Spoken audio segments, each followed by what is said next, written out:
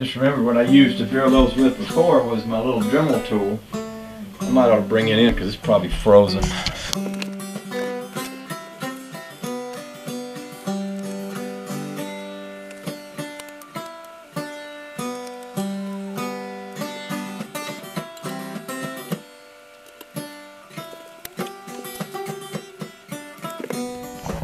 Alright, I got those pegs in place. I got the little rubber grommets in them. Oops. Looks like one of them fell out. Oh no, it's just an extra. So, what I'm going to do next is use this Dremel tool. This is basically, yeah, it's kind of like a dentist drill.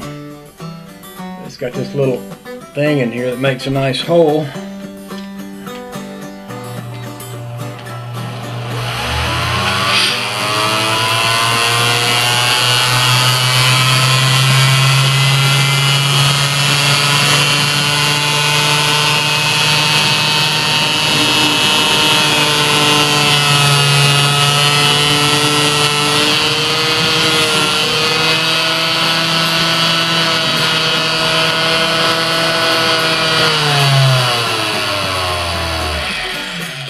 I guess I ought to do something with the sleeve before that thing catches it and rips my arm off. I don't think it'd rip my arm off, but man, I need a tiny screwdriver too.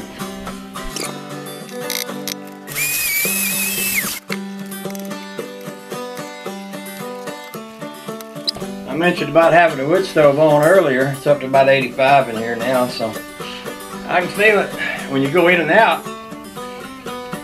It don't feel so hot when you're in here and you're doing a little work. By the way, this is a nice shirt. Somebody from Australia sent me that shirt a year or two ago. A YouTuber sent me that. Oh, it's just lovely too. I'm just telling you. Just lovely.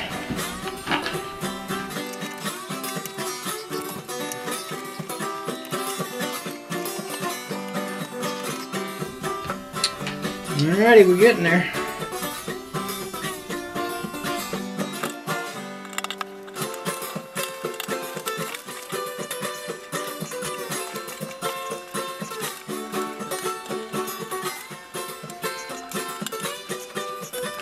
Alrighty then. Well, like I was saying, I got these little things here, but I don't think they will work or fit.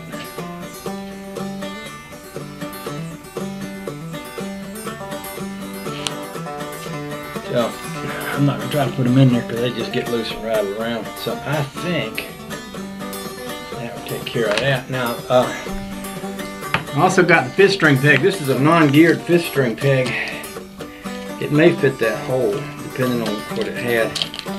If it had a geared peg, it'd be a bigger hole. It's not a bigger hole, it's just about right. So that actually just probably works fine. I don't even have to ream that hole out for that peg. So all I need now is a bridge and some strings. We'll be ready to play this thing.